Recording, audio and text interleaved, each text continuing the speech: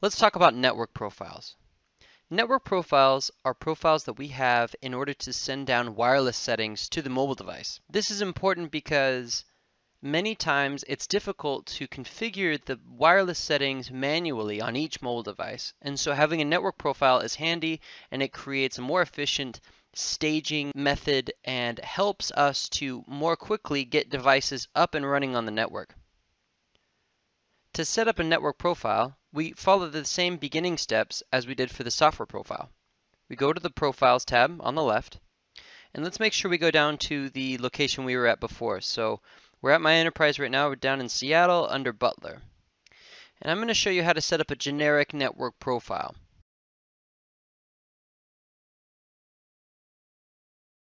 So we're going to go to Network Settings.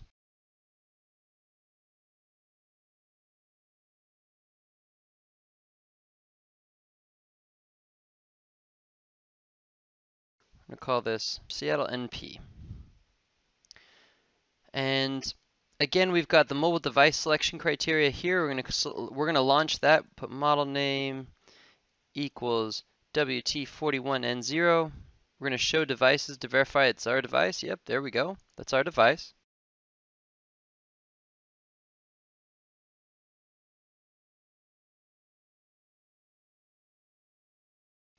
And then down here, we can manage the WLAN settings. This is the wireless settings right here. So the SSID would go right here. Select the type of encryption.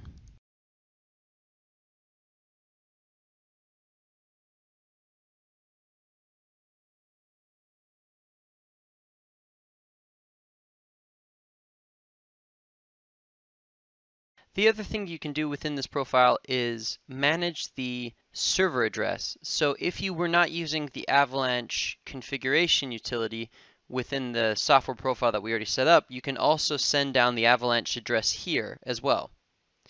This can be useful when you're using scan to config, so we'll configure it this time. Again, we have 10.10.1.15 for our server. And we're going to press save.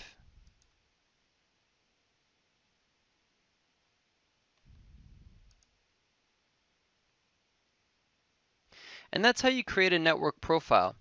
Now, the important part about network profiles is that they can be connected to the scan config profiles. And I've already created one here. It's called Seattle Scan Config. You create it in the same ways you create the other profiles. And so I'm going to edit the Seattle Scan Config. I'm going to go to Edit. And here is the profile that you can link it to. And we just created Seattle NP. So we're going to attach it to Seattle NP and we're going to press save. It says print barcodes. So I click on print barcodes.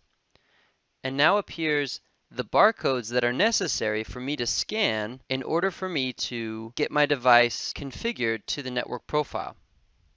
So let's say my device broke down, lost the configuration for the wireless. I could open up Avalanche, go into scan config, scan through these 7 barcodes, and then be back up on the network.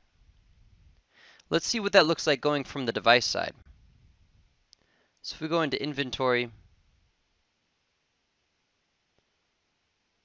we're in Butler again, we go into our WT41N0, go to remote control,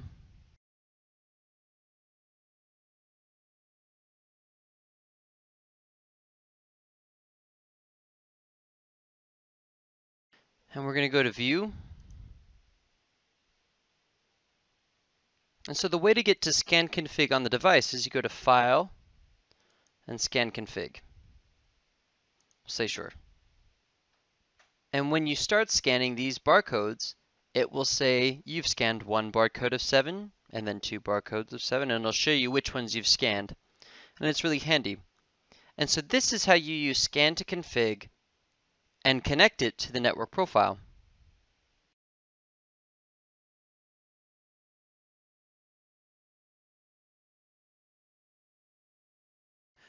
Also within Avalanche, we have reporting.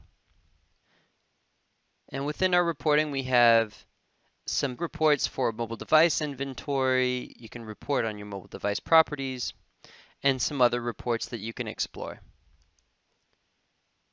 We also can control system users, and so you can create different users with different permissions so that you can distribute the responsibilities between workers. Thank you very much for watching this presentation today. Please let us know if you have any questions about Wavelink Avalanche.